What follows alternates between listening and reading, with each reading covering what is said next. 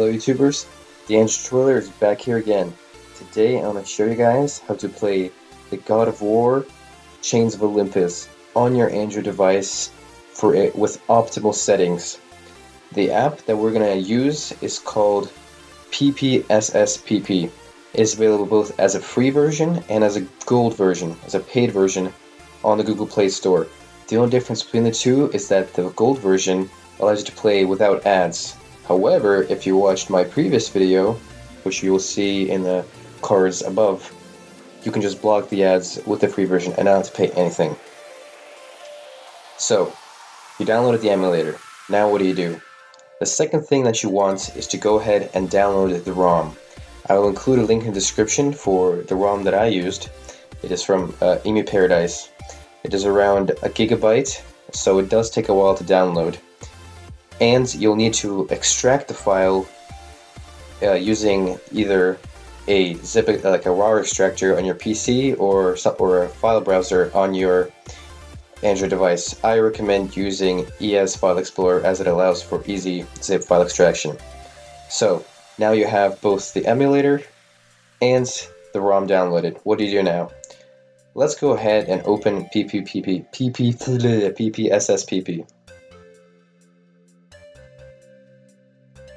And if you go to your storage, and oh, one more thing. Go ahead and extract the ROM to a certain file, a certain folder on your device. The folder is going to be under PSP and then game. Extract your ISO right there, and you'll see the Omega emblem, and let's go ahead and run the game.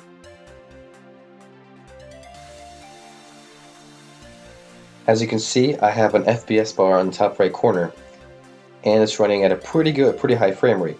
However, that will drop down to a lower frame rate once we get started, but we can raise it if we modify some settings. So let's press the back button and go into settings. I will leave a link in the description for optimal settings for both lower end devices and higher end devices.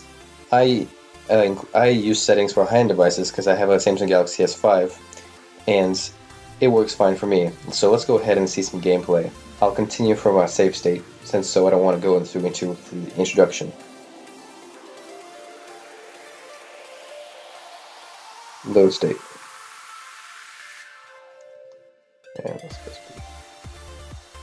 As you can see, I'm running at around 26 FPS, which is basically the maximum FPS I can get on the Samsung Galaxy S5.